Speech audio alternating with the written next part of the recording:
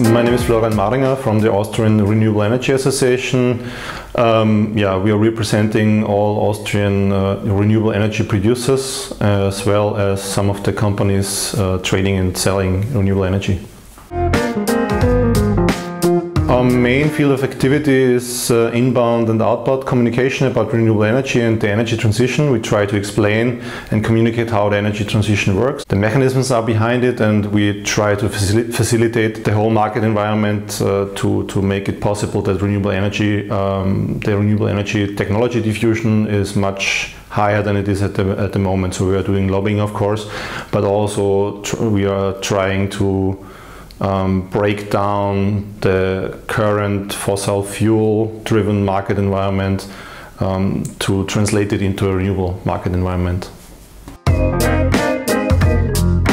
I think education is the most important thing, because what we see is that we have to explain a lot to people how everything works, and we see that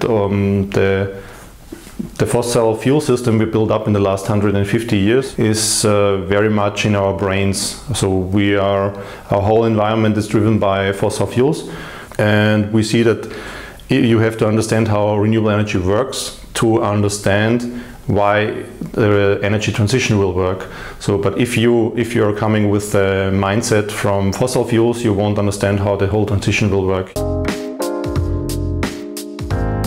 There is no silver bullet like hydrogen or wind or photovoltaics or batteries or mobility. You have to understand how a system works, and you have to have a systemic view. So the key factor is that we get the systemic view into the education, but also on the political level, that they understand that they are dealing with a complex system.